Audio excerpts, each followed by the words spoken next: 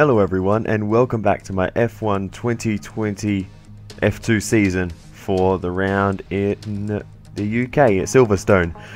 So as you can see at the top of the screen, we are 13 points ahead of both Robert Schwartzman and Nobuharu Matsushita, so let's hope that we can extend that gap today.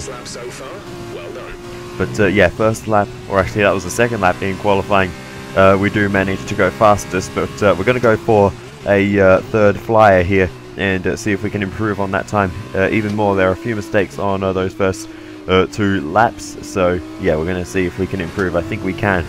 With the fuel load coming out of the car as well, we should be able to find some decent time on this third flying lap. Getting through the first sector pretty well, and we are green on our time. Actually, it's a purple sector through sector 1, so it is the best of the session so far, and this lap should only get better because we did make a few mistakes in the latter half of our second flying lap.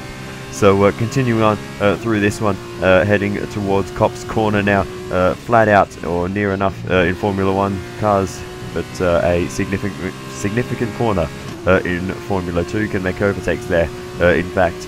But as we head through Maggots and Beckett's, very tricky section, but we actually managed to get through there pretty well. Bit of a cut through Beckett's and heading through Chapel now with the DRS open along the hangar straight. Long wait here to get to the next corner, but this lap's come together pretty well so far. 2 purple sectors, and we are still improving as we head through the final sector. We've dropped down into P2 now with Nikita Mazepin putting in the best time of the session. Great lap by him, because he has not had a great season so far. He's like second last in the championship, I think, at the moment.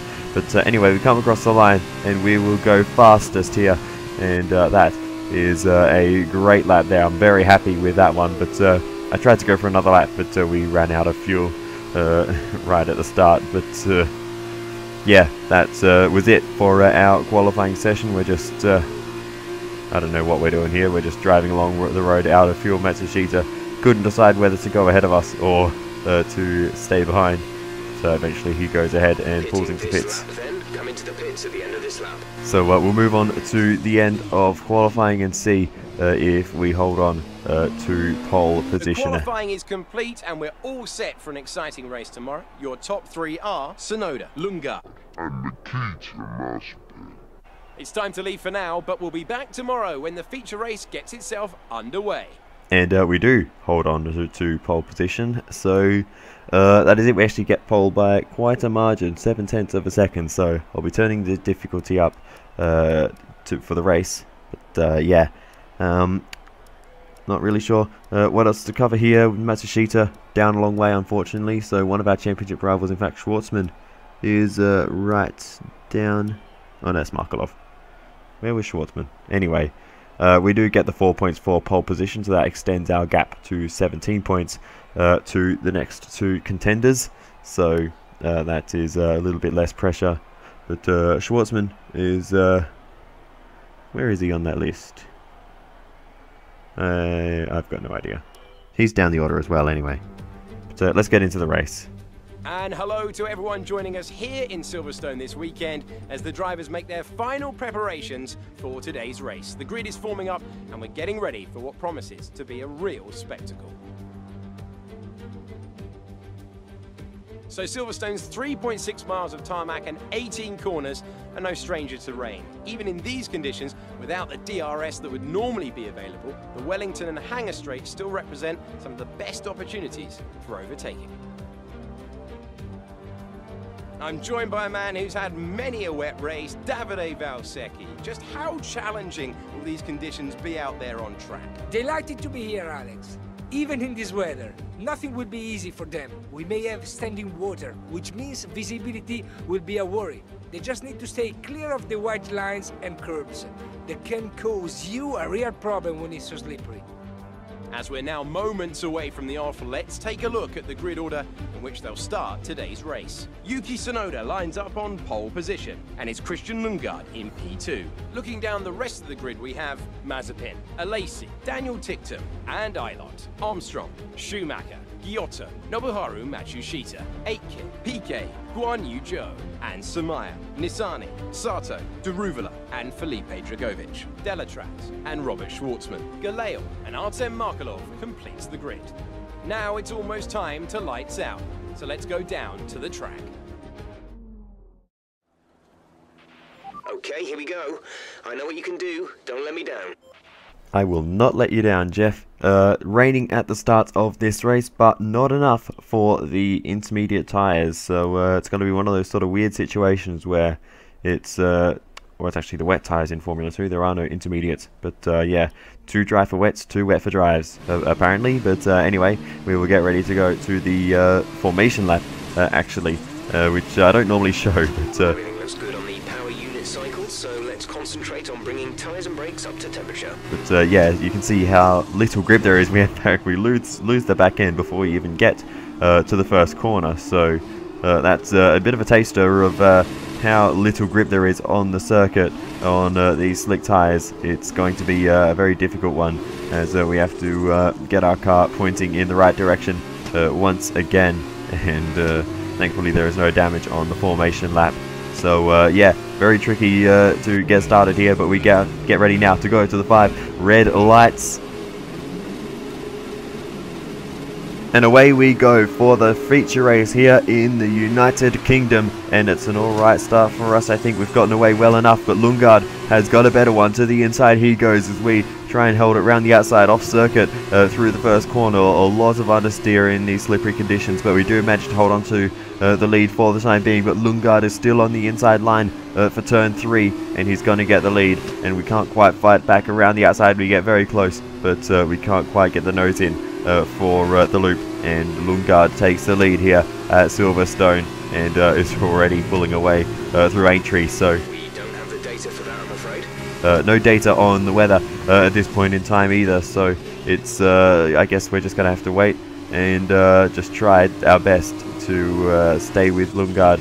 The pace seems okay through these next couple of corners, so we might just be okay in these conditions, and once it dries up, I think that's when we will be able to take the fight to him once again. We just need to hold on as best we can while these conditions are certainly not favourable for us. But yeah, we're doing okay for the time being, as we are really losing the back end there, and just about managed to save the car on the grass there. But we're going to lose a position to Nikita Mazepin in high tech, and the Russian makes his way through as we have to go off circuit and cut the little runoff there between Maggots and Beckett's, and we drop into P3, just about staying ahead of Alesi. But as we continue along then, Alesi looking very speedy, and we're going to have to watch out for him as we head into the Stowe corner. Alesi on the inside line. We have to leave the space for him, but we do manage to stay ahead for the time being. But Alesi still there as we run off circuit slightly, not really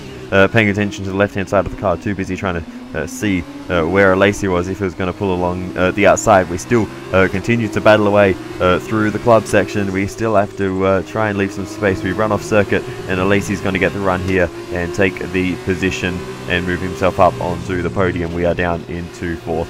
So yeah, we just need to recompose ourselves after a couple of little mistakes. We have a good run here. We're going to try and go to the inside. Alesi covers it off, and then it gets all a bit awkward, so we have to back out of it, and we'll try again another time. But trying to get a good extra here, but Ilott tries to fill the gap on the inside. Bit of contact is made, but oh, we've lost the car in a straight line there and spun off circuit, and that is going to drop us to the back of the field. Here's the replay with Ilott. Tries to stick the nose in as we were going for a very late apex, and then just putting too much power down in a straight line there, and we just lost the car, and now we have to make a very slow re-entry onto the circuit, and yeah, that is not great.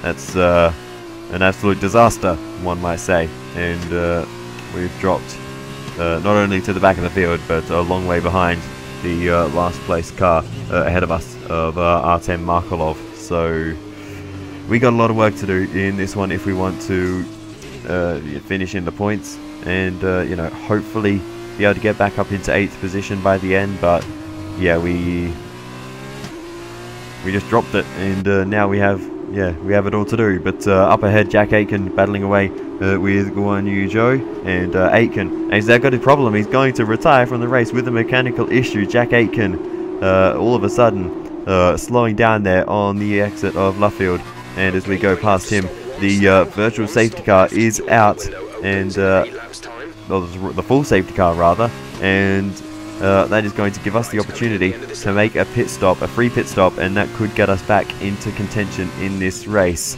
So that is exactly what we are going to do. Roger that. Soft tyres at the next pit stop. And Copy that. Hards for next box.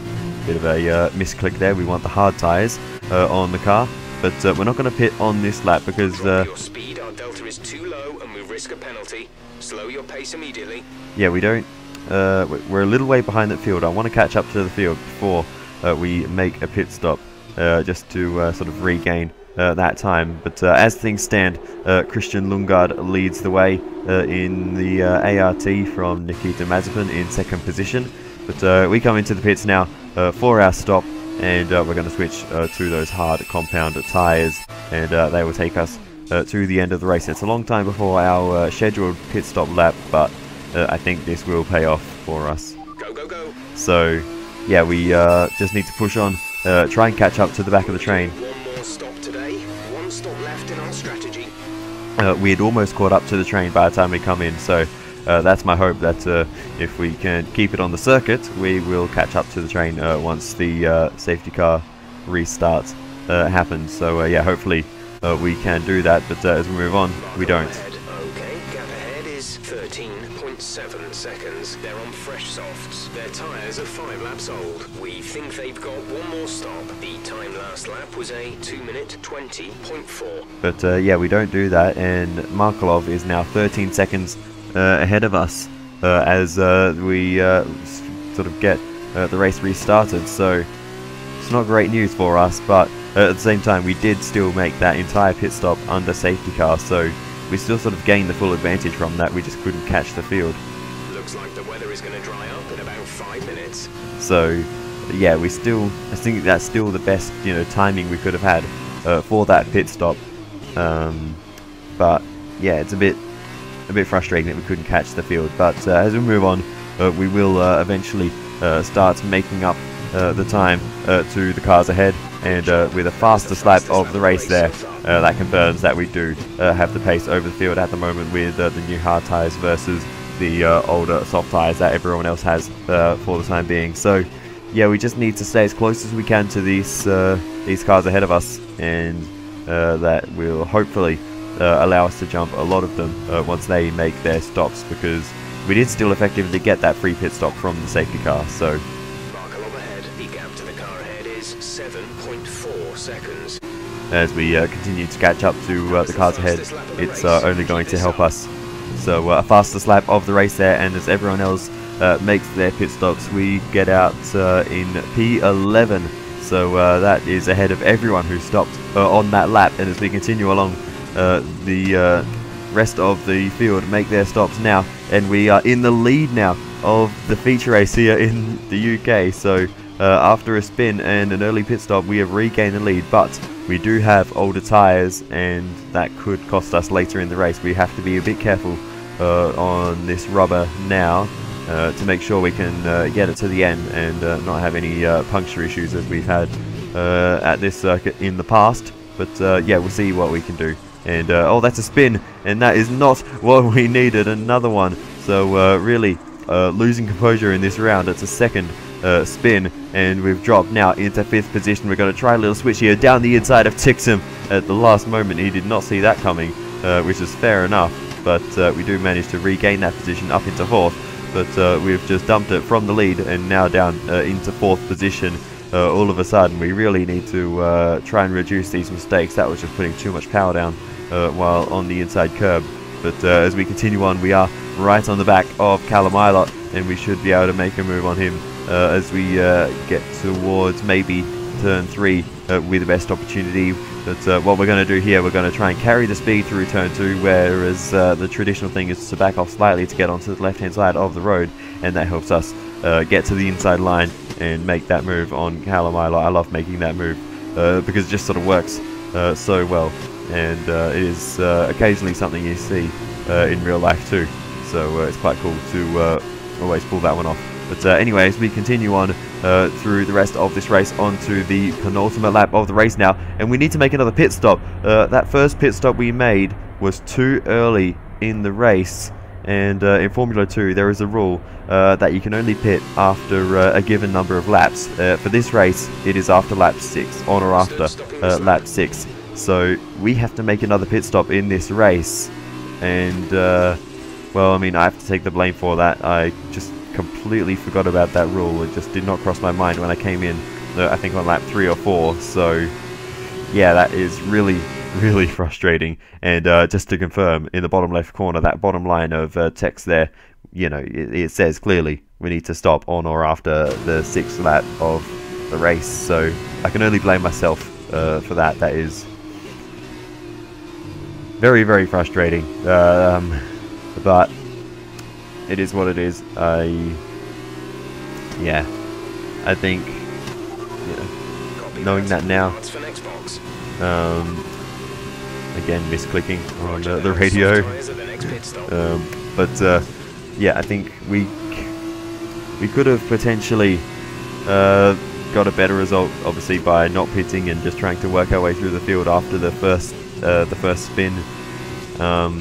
But yeah, this is going to drop us way down the field, having to make another pit stop. We're going to stick on the soft tyres. I think they'll be the ones that we did qualifying on. So they'll have a few laps on them, 5 laps, I guess, in total, including the in lap and the out lap. So they won't be at their absolute peak, but maybe if we emerge behind another car as we send one up the inside of Mazman to just prove that we could do it, you know, that proves that we could win this race. We were right behind Christian Lundgaard as we would have been going on to the final lap, but we have to make a pit stop and switch on to the soft compound tyres to just, you know, confirm this result. So otherwise we'd get disqualified as we cross the line, which I have done before in F1 2019 at this exact circuit. Yeah, I think I pit on lap 1 after a safety car, and yeah, they didn't count it because it was too early in the race. So it's not the first time I've made this mistake. Thankfully this time I was aware enough to see the warning at the top of the screen as we head on to the penultimate lap. But yeah, it's ruined our race really, and we're down into 16th, but we've got Robert Schwartzman, one of our main championship rivals, up ahead of us, and our another one who has been very fast, Felipe Drugovich, is behind. So we're around 2 of our main rivals. Machasita is a little bit further up the road, I think maybe back end of the point or just out. So yeah, there's definitely, it's not the worst considering where our rivals are in this race, but it's definitely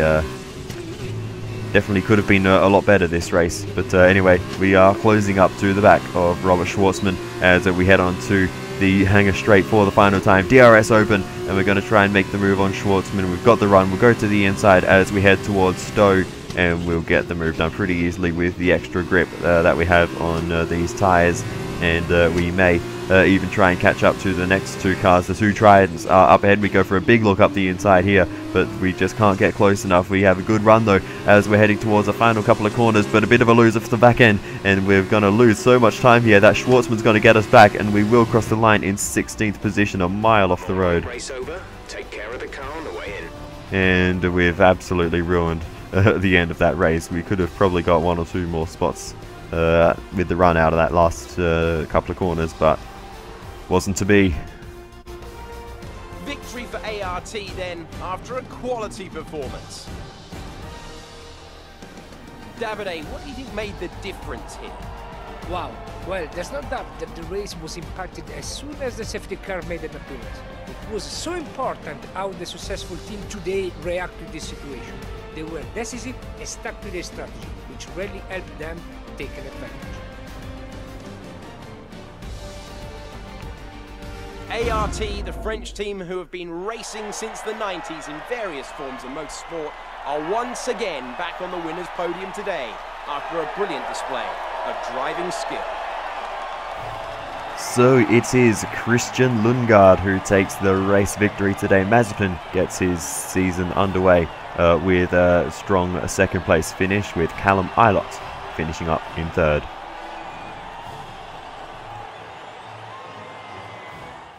So then, it's time to see how this result affects the Drivers' Championship. The gap at the top of the championship has been cut down after a difficult race for our championship leader. And now, Davide Valsecchi, let me ask you, who is your driver of the day? Difficult call, but I'd say Christian Lundgaard. He was committed the entire race, and it's paid off with the result. And now a look at the team standings. MP Motorsport moved to the top of the table. Meanwhile, a strong weekend from ART this time out, and they improved their position in the championship. Goodbye for now then, but we really are just getting started. Make sure you join us again for Lights Out tomorrow. So that brings this feature race to an end, and not a very positive one, unfortunately. Pole position and finishing down in 16th. It's not really good enough, unfortunately. But I mean, we did get the points for pole, so it's not a completely pointless race for us. But it's just so frustrating to be, to be close to, well, definitely a podium, maybe even winning, and then, yeah, finding out that we missed one of the most important rules, and yeah, we pit too early, unfortunately. But oh well, I guess that explains why no one else come into the pits under safety car. Otherwise, without that rule, I'm sure they probably would have done that. But yeah, frustrating, but I can't complain. It's my own mistake for, well, just forgetting that rule basically. So oh well, we'll just have to try and fight back in the next race. It would have been good to start, those 1 or 2 positions higher than we did, or than we then we are going to if we got ahead of Schwartzman. There's the spin. If we did get ahead of Schwartzman and Sato, but that's 2 less cars that we'd have to worry about in the next race. But oh well, it is what it is. I can't really complain about it too much. Just lost the back end at the final corner as well, and well, I guess we made a bit of a habit of that this race. There was sort of 3 big mistakes, I suppose, in this one. So yeah, very, very frustrating, unfortunately. But oh well, we still have a chance of getting into the points in the sprint race. We're starting 16th. If we can gain 8 positions in the sprint race, we will have a better chance.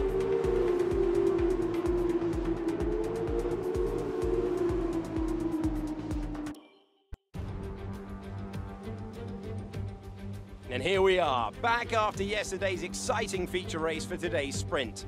The top 8 from yesterday have been reversed for the grid down below, and we're almost ready to start.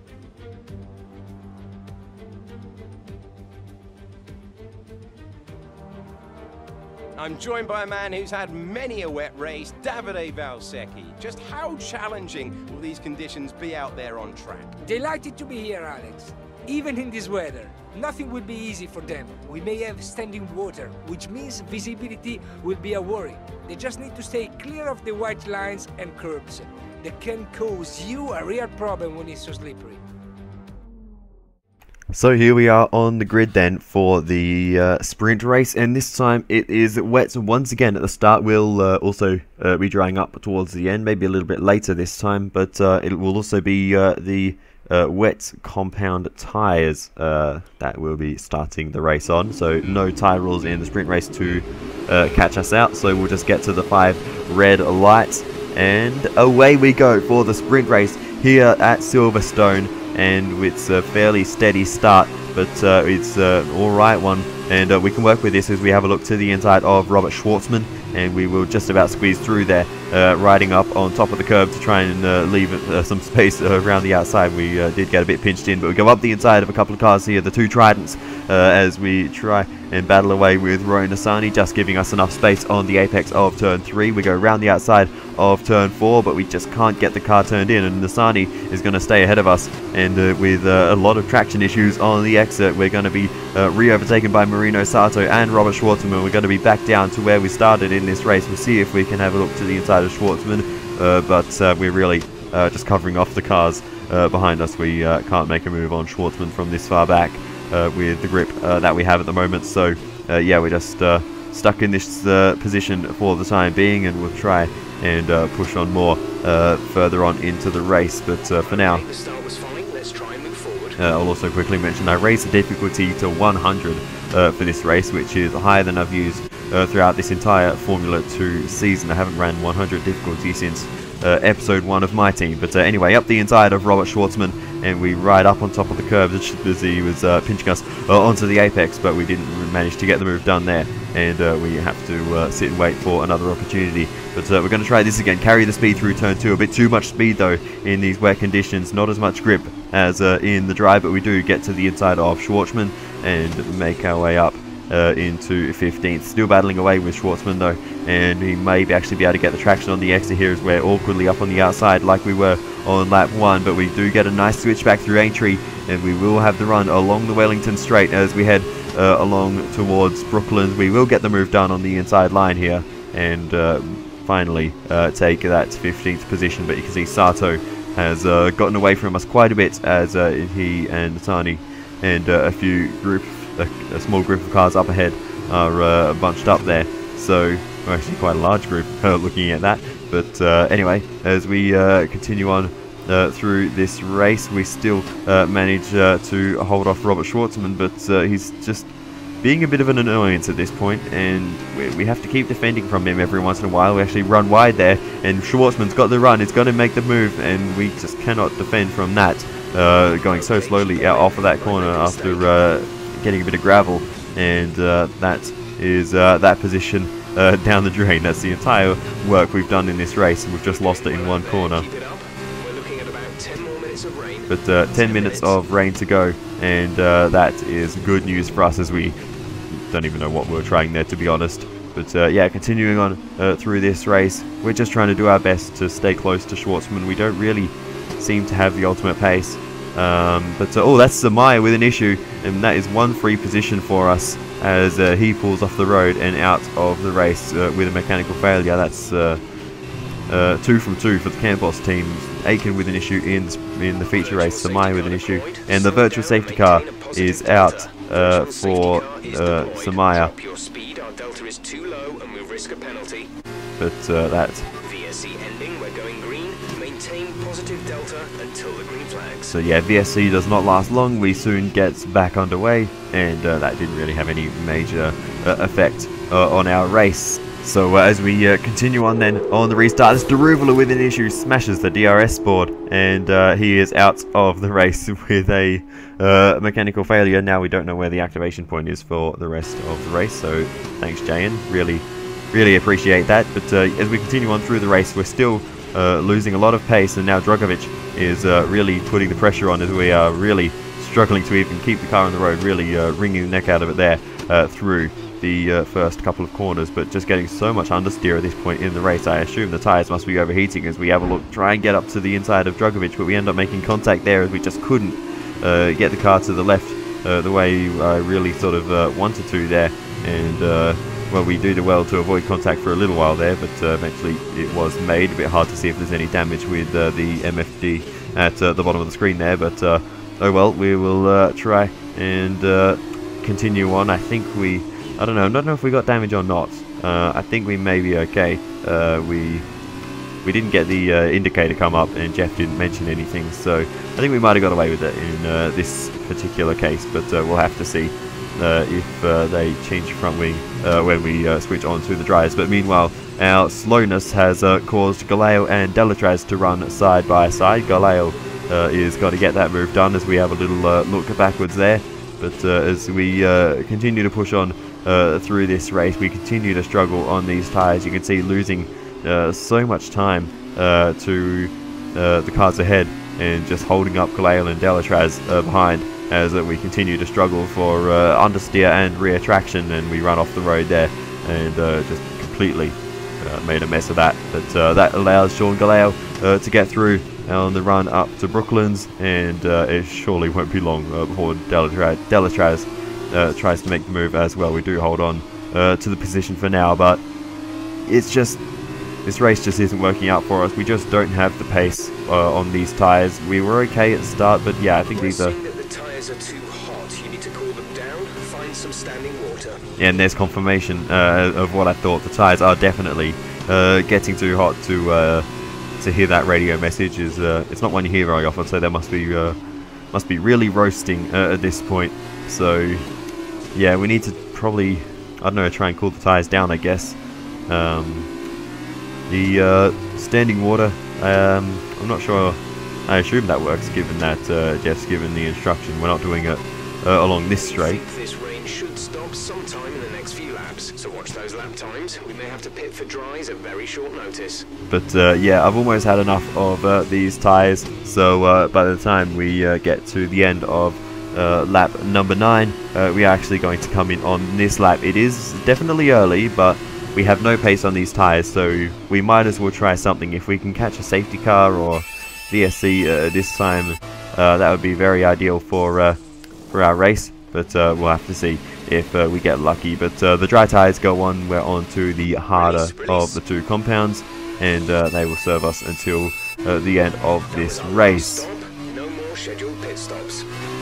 So on we go then, out of pit lane. Very, very tricky on the power, but we do manage to keep it on the road this time on pit exit, and we can continue to push on. But immediately there's, I mean, about the same amount of grip, to be honest, that we had on those wet compound tyres, maybe even less, but we'll see how it goes. The dry conditions will be coming very, very soon, so it's not all hope is lost as we lose the back end through the final corner and just about keep it out of the wall. They've just entered the pits. They're on fresh But yeah, Delatraz in the pits along with a lot of other cars, so that elevates us up only one position though.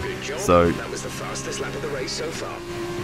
Yeah, still plenty of work left to do in this race, because after everyone has made their stop onto the dry compound tyres, we're only in 18th position, so we're only ahead of Delatraz, Sato, and maybe one other. No, there's only 20 cars left in the race, so there you have it. We've only gained 2 positions in this race, because yeah, Darubala and Samaya are out of the running. So as we continue on, we do eventually catch up to Nikita Mazepin, the Russian in the high-tech, and we actually have a good run here. We might make a move into Kopp's corner. We do up the inside of Mazepin, and that's a pretty nice move there on Mazepin. He gets a good switchback though. We can't quite complete the move, so we're going to have to stick behind him as we head through Maggots and Beckett's and see if we can get a run on the exit of Chapel along the hangar straight. So here we go, trying to line it up, and we do get a pretty good launch, and the DRS will certainly assist us here as we try and make the move on Mazepin. We're going to have a little look to the outside of Mazepin, and we're going to have to go the long way around here, but a bit of grass on entry.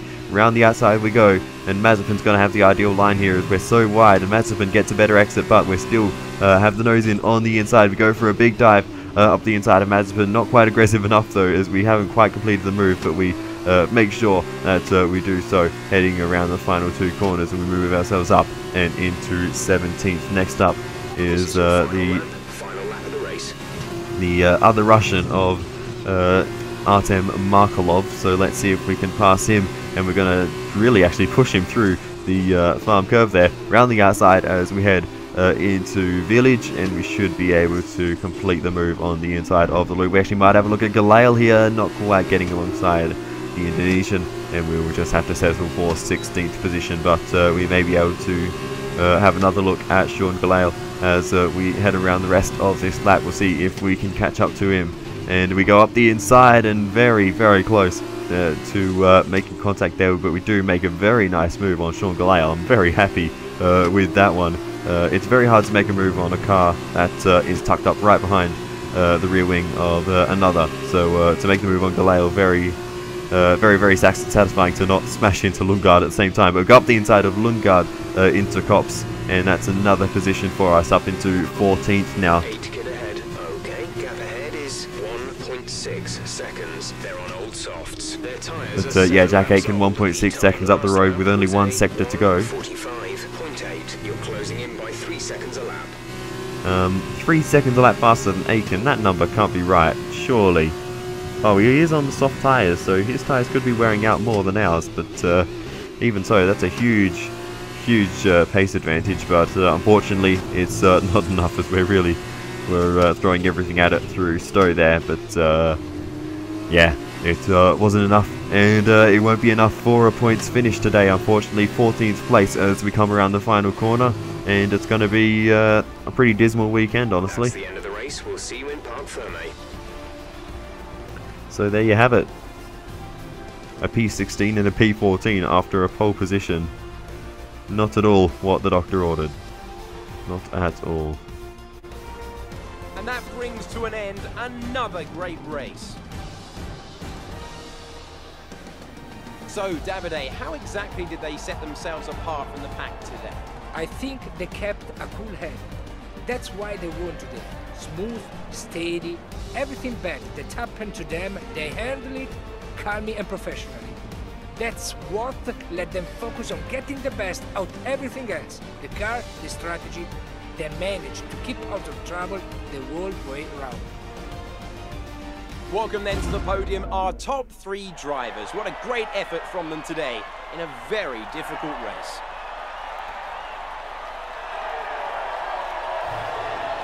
So it is Luca Ghiotto, the Italian, who wins for High-Tech. Mick Schumacher finishes up in P2 with Dan Ticktum in 3rd.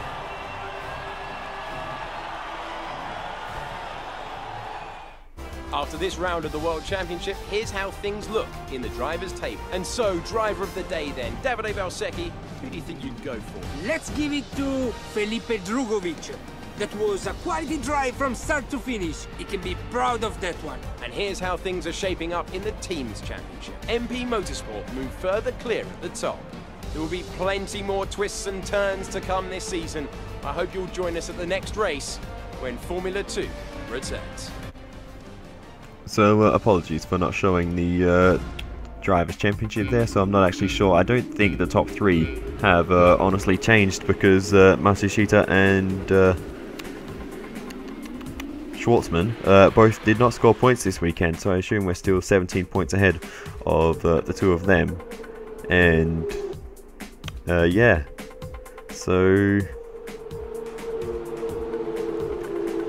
it's yeah, really not a huge change in terms of the championship. The next group of cars, I guess. I'm not even sure who's in that next group of cars by now. It changes so much every round in this championship. I thought at the start of the season our main rival might be Christian Lundgaard and Drogovic, but now it seems to be Robert Schwartzman entering the fray. Matsushita has always been quite consistent.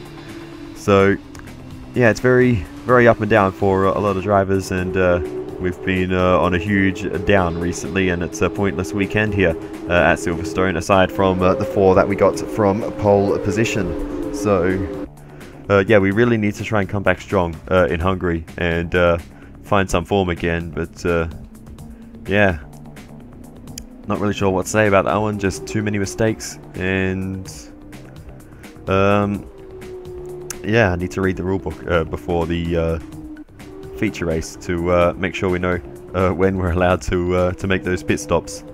So yeah, we'll try and come back with a good result in Hungary, but other than that, not anything else really to cover in this video. So I will say thank you so much for watching, and I will see you next time for the round in Hungary. Thank you. Let me know what you thought. I'll see you next time. Goodbye.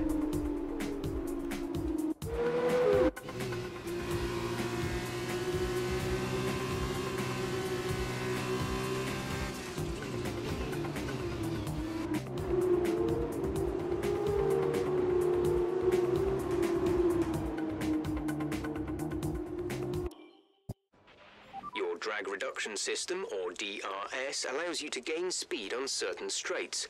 We call these areas the DRS zone. You can use your DRS in these areas at will during practice and qualifying, but in the race, DRS is only available if you're within 1 second of the car in front. The bar at the bottom of your MFD will fill up as you approach the DRS zone, and once it starts flashing, press the DRS button to activate.